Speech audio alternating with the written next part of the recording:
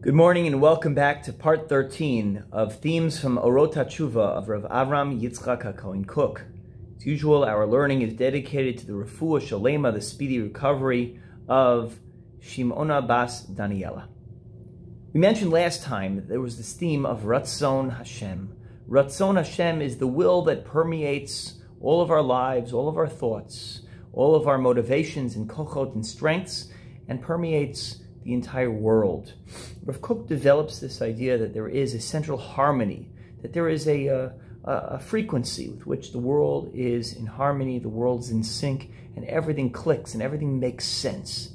And when you're in sync with God's harmony, when you're in sync with that song, everything is flowing, everything makes sense, everything feels right. Even when bad things happen, it feels like it makes sense, it's in sync. It's when we're not in harmony with Ratzon Hashem that everything's wrong, that everybody's wrong, that everybody's out to get me, and that the Yisurin, the troubles that I go through, which are part of the life that I live, they seem to validate the heresy, the heretical idea that maybe God's not in charge. Because if I'm not in sync, if the wavelengths are off, all of a sudden, I doubt the Ratzon Hashem. I doubt that there is a central will of God. And this is what happens when we sin. When we rebel, when we change, when we deviate from the course of the Torah and from our rabbis, our tradition, harmony is set off. We are not hearing the tune. We're off key. It's like trying to sing a song with someone who has the proper pitch and the proper tone and the proper volume, and you're just not happening. And it's not connecting at all. And you try to hear those two voices together, and it just doesn't make any sense. When the radio frequency is off, we are off. And it creates, what Rav Kook describes, a vicious cycle. A ma'agel chozer, nefila machlisha ritzono, hachulsha ritzonit, mevia la'arafel, hadea, vehi shuv goreret al-chusha nosefet shel ratzon. For when I make mistakes and I'm off key and I'm off the harmony from Hashem's way, I continue to see a world that doesn't have God. And then I continue to make mistakes. Same chataim that pull me further and further away in a desperate claim to try to recapture that truth. But I find myself increasingly offbeat until I'm in a place where there is no recognizable signs of Ratzon Hashem anymore. And then my world becomes darker and darker, and my world is a place that's devoid without Hashem. So the goal of tshuva is la'ashiva adam et ha'avud mimenu, to restore lost man from mankind, to return back to the harmony that was destroyed. There's a song by a songwriter named Michal Shapiro. Recently, some of the songs were arranged, put together by Shlomo Katz and others, some beautiful melodies. And one of the songs that they have on the album is a song called Return Home. In the song Return Home, it's a song about tshuva. And there's a lyric that I want to share with you. The lyric goes, "And on the way back home, the soul rejoices deeply. Creation sings in joy as she returns to harmony."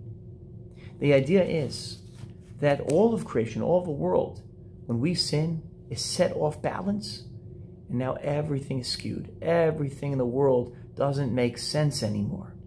I shared a story this past Shabbos in my shul that the other day I pulled up to my home, and I saw that my wife's van was a little bit off kilter. It was about 1.5 feet over the imaginary line, the center of our driveway, which made it very cumbersome and difficult to pull in and out of the driveway. So I decided, would I say something? Would I not say something to my wife? I fought the Yetzer Hara. I didn't say anything. I said, I'm going to hold it in. It's okay. It's not a big deal. As the day went on, 3 or 4 times I'm pulling my car in and out of the driveway, and her van is still 1.5 feet over the line. Each time it's building up. Each time the tension, I'm getting angrier and angrier. And finally, by the end of the day, I decided I'm not going to say anything. I'm going to defeat the Yetzer Hara. I'm going to have a private little victory lap in my own mind. And at the end of the day, my wife and I are driving out to go to a wedding, and she has to enter my car. And she's going to have to see now how tough it is to squeeze in, to open the door partially, squeeze into the spot. She'll realize what she did by parking over the line, and I will be vindicated, and I won't have to be the bad guy. I won't have to say a single word. Anyway, as this is happening, she turns over to me and she says in the softest voice, Shanan, next time you borrow my minivan, would you mind parking a little bit further to the right so you could squeeze your car in to the right location? Turns out that I didn't park her car there, that she didn't park her car there, I parked her car there. I was the one who was wrong. But when we make a mistake, we see an imbalance in the universe and we blame everyone else. The whole world is off kilter.